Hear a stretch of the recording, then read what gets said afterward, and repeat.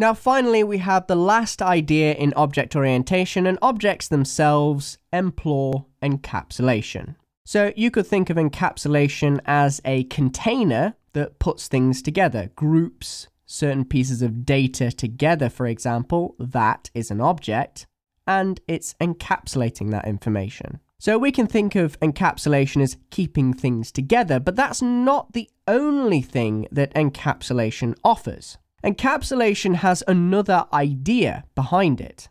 It is also what's called blackboxing. So what do I mean by that? Well, by blackboxing, it means you just give the standard input and output. And you don't really want to know about the inner workings of the object as long as it works.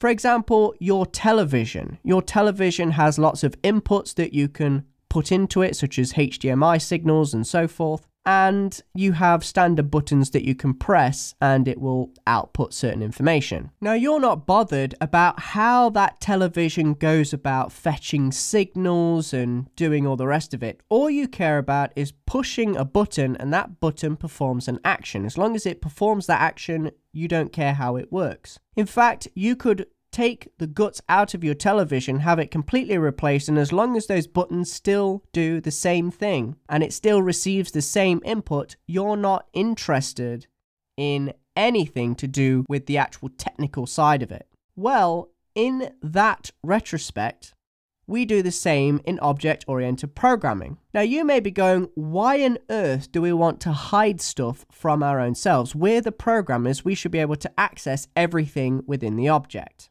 Well, there is a very, very good reason why you don't want to just allow any part of your program to access any certain other part of your program. Let's take a use case scenario. We have users with bank accounts. Now, a bank account has a balance. Do we want any part of our program to just modify the balance? Well, maybe not. Let's say that every time the user deposits money or withdraws money that affects the balance of that account, we want to keep an audit, a record of all of the deposits and withdrawals on that account. In this case, we use blackboxing. What we do is we prevent other parts of our application directly affecting the balance. That way, it will stop our application bypassing the auditing on that account.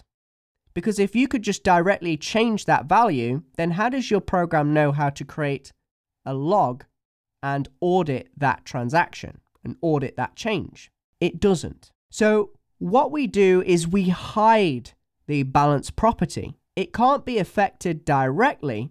Our programs have to go through the withdraw and deposit methods. And when we go through the withdraw and deposit methods, it will change the balance, but it will also insert a record into our audit. So that is why blackboxing is important for us as programmers. We actually know how our objects work, but what we want to do is make sure that data is accessed correctly so that you can't just randomly change certain aspects of your program without going through a certain chain, a certain process before that change can be made to that object.